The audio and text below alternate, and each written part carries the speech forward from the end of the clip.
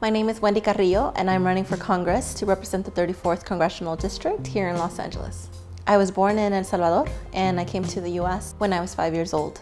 From the ages of 5 to 13, I was undocumented, but luckily for me, I had a pathway to residency and citizenship, and like many children that are escaping violence and war throughout Latin America and other places around the world, people leave and migrate because they want an opportunity for freedom and at life, and we all deserve that. This is a country of opportunity.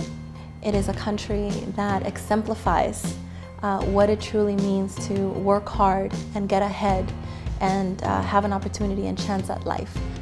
It's very easy to simply point the finger and say it's their fault.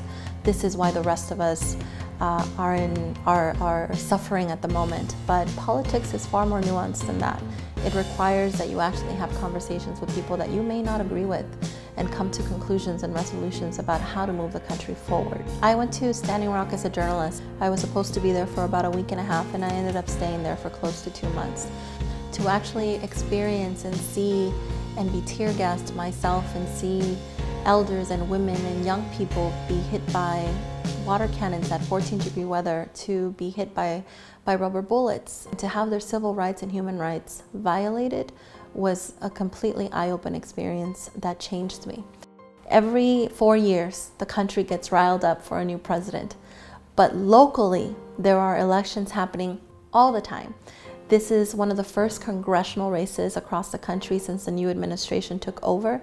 It is an example of what Los Angeles and the country can do to move the resistance forward, to be a first response into an administration that cares very little about minority communities in this country. I 100% get that people feel angry.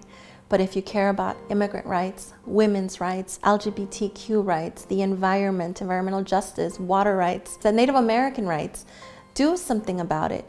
We have a lot more in common than we do things that are separating us. And so I would encourage everyone to come out and vote in local elections. My election is on April 4th. This is an opportunity to do something about how you are feeling